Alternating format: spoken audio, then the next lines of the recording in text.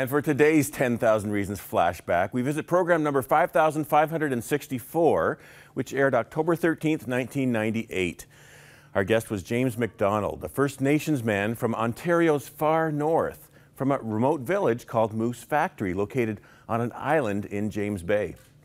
It was very hard for me to choose a short segment from his powerful story, but watch this.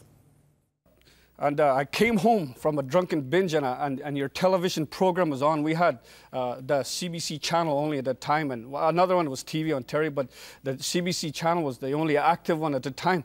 And I went home and I sat on the couch and I looked at the television set. This was late in the evening. It must have been 1 or 2, I don't know. And I think I was bleeding, and I had a shotgun under my bed at the time. And I used to do a little hunting now and then, but my hunting was a lot of drinking in my hunting also. And anyways, I was looking, and then you came on, and I seen that the number at the bottom of the screen. I said, I'm going to phone this man. I said I was still angry, hurt, you know, and just didn't know how to express my feelings, because I didn't want to tell people that I wanted to kill myself. I didn't want to tell people that I was a hurting young man. I didn't want to. That wasn't a man's way of talking. God came in my life, and that's what I was looking for all my life. And the power of God just hit me. I got up from my knees maybe about, I don't know, I fell asleep for 14 hours. I was right out. And it was just, God gave me a peaceful sleep. I knew I was a changed man. And it was only from the power from on high that did that, David. There was no other power in this world that can change a human being like the power of God. And I hang on to this Bible so dearly because it changed me.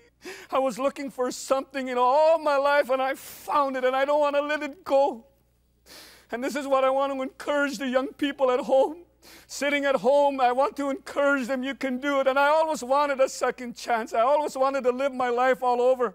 And praise the name of the Lord, you can live your life all over again. It doesn't matter how old you are. Christ can change you right on the spot, and that's the power of the gospel. That's the power of the gospel. Wow, what a powerful testimony. That was one of the more memorable ones for sure. And today, Reverend James MacDonald continues to share the power of the gospel to many in the Moose Factory and Moosonee area. We're so thankful that 100 Huntley Street is still watched in much of the remote far north of Canada. And we continue to receive many calls on our prayer lines from our precious First Peoples. Well, that's just a quick flashback as we look forward to program 10,000.